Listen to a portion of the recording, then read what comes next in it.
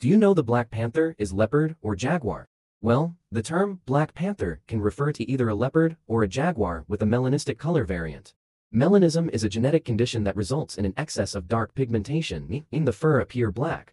In Africa and Asia, a black panther typically refers to a melanistic leopard, also known as Panthera pardus, while in the Americas, it usually refers to a melanistic jaguar, also known as Panthera onca. Leopards are found in Africa and parts of Asia, while jaguars are native to the Americas, including South America and parts of North America. If you look closely at a black jaguar or a black leopard, you will notice that the rosette pattern is still present on their coat, it is just obscured by the black pigmentation. So, whether a black panther is a leopard or a jaguar depends on its geographic location.